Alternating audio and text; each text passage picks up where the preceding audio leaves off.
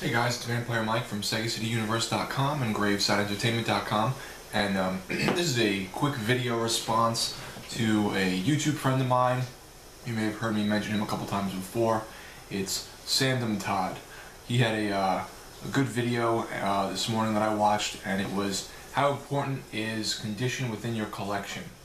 So, when I was younger, I was extremely anal about the condition of my games. I would flip out if there was like a scratch. You know, it'd have to be immaculate with booklet and box and everything. Cartridge games, not so much, but when I got to disc-based media, I'd always make sure everything was immaculate. So much so that I remember having a PlayStation 2 during launch, and I had Summoner after a while. I don't know if any of you remember that really weird RPG. It wasn't so great. I made two of them.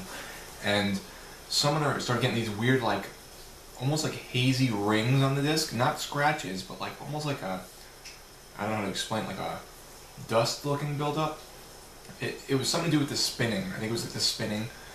I thought that the unit was faulty, so I swapped the game out at the GameStop or EB. I think it was EB at the time, and I had eventually swapped the unit out just because I thought the unit was like faulty and doing something to the discs.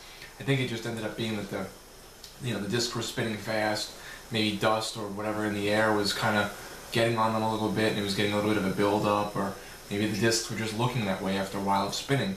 But either way, I was extremely anal about my stuff. Nowadays, I'm not as much.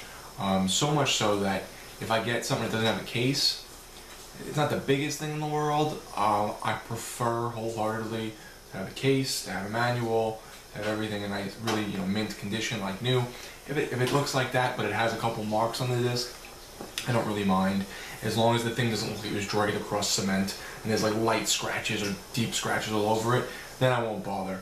But it seems like the older I've gotten, I'm almost 30, I'm 29, the older I've gotten, the less I care about the condition of my stuff. I'm not saying I want it to be shitty, or I will buy it even if it's shitty, but I'm definitely a little easier on it. I think I've realized there's more important things in life, and if I look at a disc and there's a couple of stray marks on it, a couple light scratches, but it looks fine, it's going to work fine, and there's no scratches on top of the disc where the data is or anything, I don't really think about it. I know it's a short and sweet answer, but I don't know, maybe I've just become more easygoing as I've gotten a little older. I've noticed that.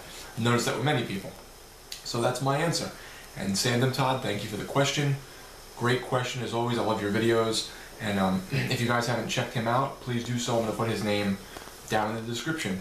Thanks guys, hope all is well. Be good.